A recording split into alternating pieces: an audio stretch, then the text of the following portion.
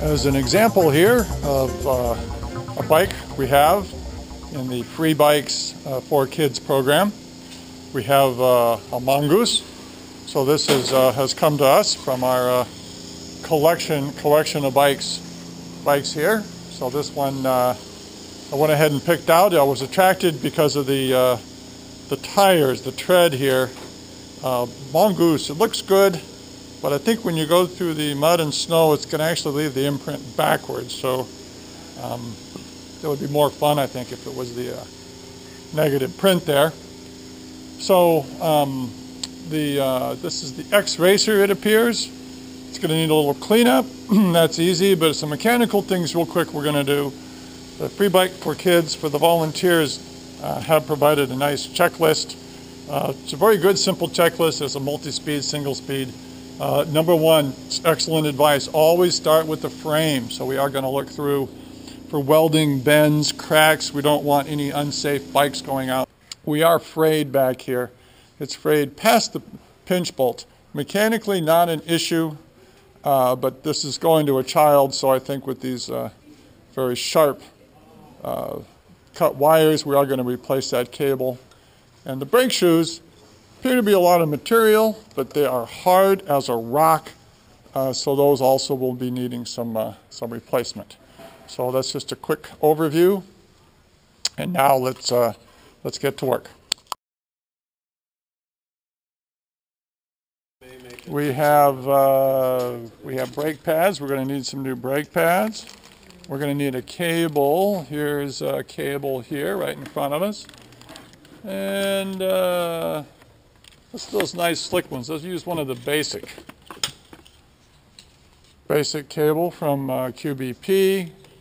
And we don't need derailleurs on this bike, certainly.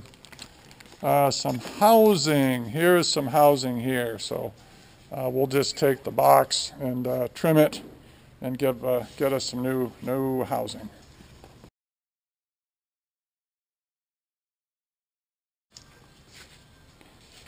We're back on our workbench, keeping things organized here, getting ready for the little Mongoose Racer X.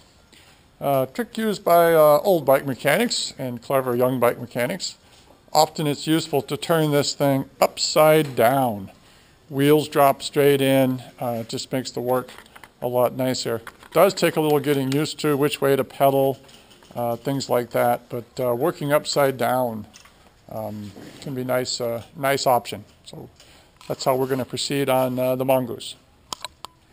A little speed trick we can do here. We start each pedal. We're putting a pair of pedals on here, and we're going to back pedal, holding each at the same time, threading them both in together. Then we'll get our wrench and tighten each, hence saving valuable seconds.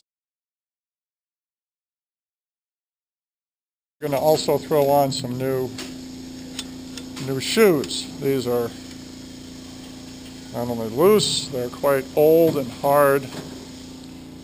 There is plenty of pad material here.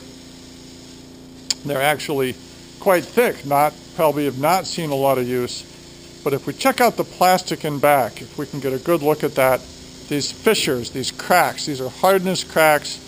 So this is literally becoming hard like a rock, like the carbon that it is, so not going to be a very effective brake shoe. So we are going to install some new shoes. That's a good thing. Right through here, washer.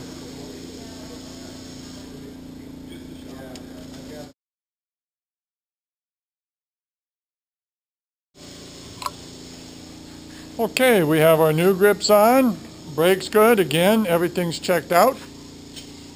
We've gone through our checklist. The part that I enjoy now, of course. Let's go do a little ride. A little ride on the Racer X.